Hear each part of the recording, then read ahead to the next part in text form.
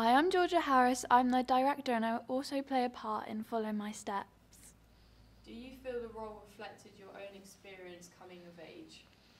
I feel the role did reflect my own experience of coming of age because it's a role centred around the growing up of teenage girls. I feel like a woman myself, I've obviously been through that role and experienced the trials and tribulations of it, so I've got first-hand experience, even the emotional turmoil that comes with it. And what do you hope audiences will take away from the film?